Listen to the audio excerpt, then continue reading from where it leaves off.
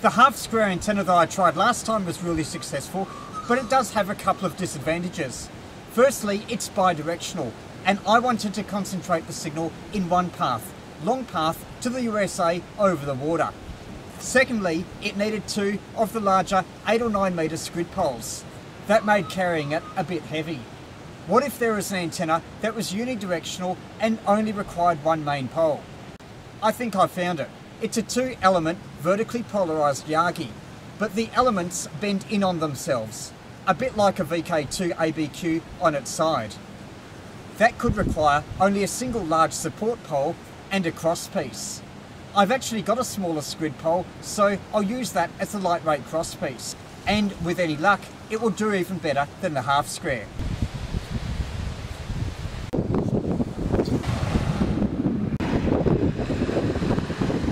I found a couple of designs on the F4BKV and OZ1CX websites. Dimensions are slightly different. I'm going to go with OZ1CX's dimensions, 9.4 metres for the driven element and 10.4 for the reflector.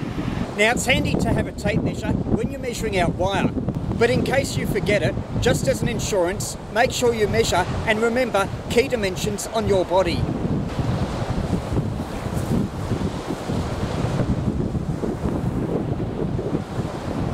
That will help when you're measuring out antennas and you leave the tape measure at home. Because the wire is too thin to write the length on it, I'll use Morse 9.4. The tops of the 2 elements need to be around 50 centimetres from the vertical pole. Because the fishing line I'm using to support it will be angled, that requires around 1.5 metres or so of line.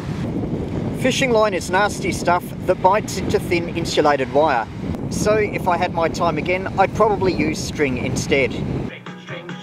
Everybody loves string. String, string, string, string. Everybody needs string. Made out of chopping board is a cross piece. The thick vertical pole goes through there, and the thinner horizontal pole through there. I'm using cable ties to tie them together. I'm using some tape just to anchor the fishing line to the top of the squid pole. The elements are asymmetrical. The reflector has a bit less of the fishing line than the driven element. Conveniently, the bottom of the smaller pole has a small ring that I can pass the wire through.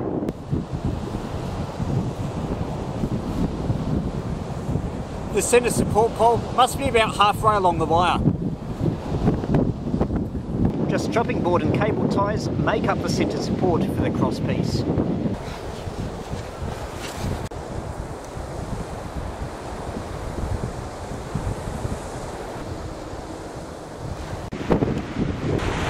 One problem with using a small telescopic pole as the crosspiece is it's lopsided because it's heavier. The stake's about 30 centimetres in, and I'm a bit worried because there's a northerly wind. So better build a sandcastle for some extra support. As for the ground system, I'm just using 2 radials, about 4 or 5 metres long. Another problem is the boom has slipped on the support pole, and so it's no longer pointing out over the water.